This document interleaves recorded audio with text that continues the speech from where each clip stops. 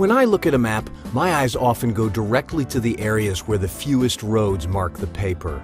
For most of us, we travel to get somewhere. But for us this summer, we're trying to make the journey as big a part of our experience as the destination. The northernmost panhandle of Idaho is one of those less traveled places. We visited the Nature Conservancy's Ball Creek Ranch Preserve in the beautiful Kootenai Valley. Ball Creek Ranch is a 2,000-acre preserve where conservation is accomplished by working with local farmers, ranchers, and logging interests. Now, while some of the preserve is managed as a restored wetland, other parts are responsibly used in ranching and farming operations, which are monitored to assure that the diversity of life is sustained here. Justin Petty is the Inland Northwest Land Steward for the Idaho chapter of the Nature Conservancy, and he lives and works at the preserve, helping to maintain the delicate balance between man and nature. The Ball Creek Ranch Preserve is approximately 2,000 acres. When the Nature Conservancy purchased it, it was approximately 2,300, and we sold 300 of the forested acreage to a timber company, Crown Pacific at the time. It's now owned by Forest Capital Partners. But at that time when we sold the property, we had an agreement to purchase a conservation easement on the property. So that gives us the ability to work with Forest Capital Partners to manage the timber on the property and to come up with an appropriate timber management plan that not only recognizes their needs as a timber company, but also recognizes our needs as they pertain to wildlife habitat. Using a collaborative, science-based approach, the Nature Conservancy teaches people how to preserve wildlife habitat while using the land responsibly. Currently, we have preserves throughout the state that we own, but we also work with private landowners to facilitate wildlife habitat needs on private property. This all-inclusive, non-confrontational approach to conservation is part of what brought Justin to the Nature Conservancy in the first place. But Justin learned to love the outdoors at an early age.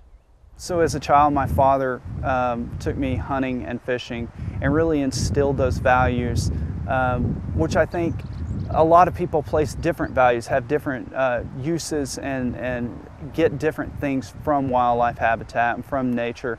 And so for me, that was established at a very early age and something I'm really grateful for and something that definitely influenced me later in life. After studying natural resources in college, Justin worked at various natural resources jobs from Colorado to New Mexico. But I always wanted to get back to the mountains, get back to the rivers, and so when I started looking, I really became interested in the Nature Conservancy, not just because of their mission statement to preserve the diversity of life on Earth and the habitats they need, but also because of the methods in which they went about achieving that mission. So they work collaboratively with farmers and ranchers and resource users because they recognize that that's an important part of creating sustainable wildlife habitat, is finding that common ground between the user and the wildlife needs. And that's what brought Justin to work for the Nature Conservancy at the Ball Creek Ranch Preserve. The Conservancy purchased the property from the LaRue Family Trust. At that time, the Blackhurst family was living on the property and operating a farming and ranching operation here at the property. When TNC came on board, we began work with NRCS, Natural Resource Conservation Service, and Ducks Unlimited to establish the wetlands on the north end of the property. And that's been a project that has been our primary focus here on the property for about the past 8 or 9 years. It would have historically been all wetlands of varying degrees, and it would have provided habitat for not only waterfowl or those creatures that we associate with wetlands, but it would have also provided habitat for sturgeon rearing nursery type habitat, as well as other aquatic species that use the river would have used those areas for nursery habitat. Luckily, the Nature Conservancy isn't alone in the huge task of restoring wetland habitat in the Kootenai River Valley. There are 3 different entities that have re-established wetlands in the valley, and that is the U.S. Fish and Wildlife Service, the Idaho Fish and Game to the north, and here sandwiched in between that is TNC's project at Ball Creek Ranch. We've restored 500 acres of wetlands here on the property through WRP grants. Those are Wetland Reserve Program grants that are available through the Natural Resource Conservation Service, which is a federal agency that administers farm aid grants. We've put a pump into place that will facilitate water being pumped into that cell out of our primary drainage ditch before it goes into the river. Then it can flow through our wetland cells and filter out some of the chemicals associated with agricultural production on the property.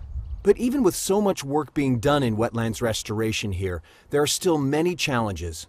While it may not function as it did historically with the meandering flows in the associated wetlands because of the diking leveeing systems associated with agriculture and the flood control and energy needs associated with Libby Dam, it still is a functioning system on some level, and it still provides for a host of wildlife habitat needs.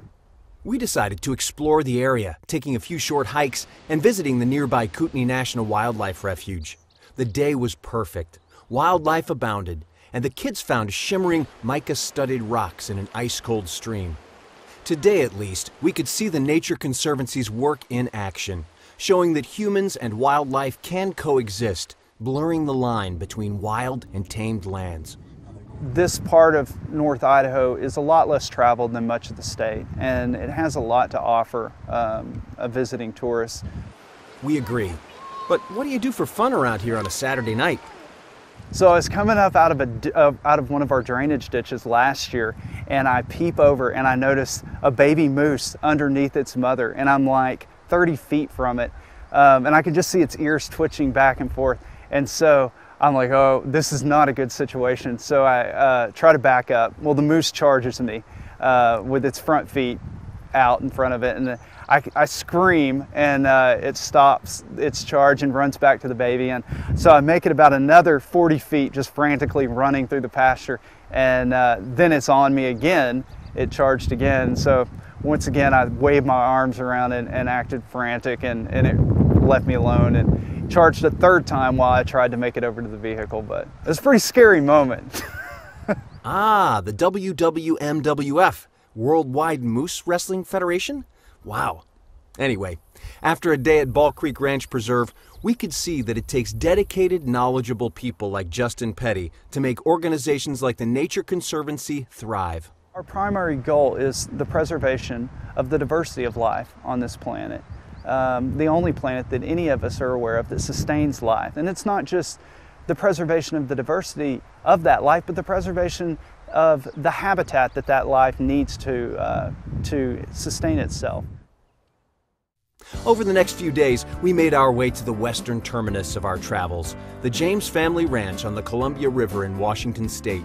We planned to stay a month here, making a base camp along the river and making trips out from here. While the Chevy Tahoe Hybrid and A-Liner Ease camper were helping us to get almost 19 miles per gallon, we still had to stop for gas once in a while. Still, we were glad not to be traveling like this guy. Yep, that's a bus pulling a non-hybrid SUV. Must have gotten a great rate on that second mortgage. And that's it for this episode. Keep up with us on our blog at greenfamilysummer.com and stay tuned. The adventure continues on Green Family Summer.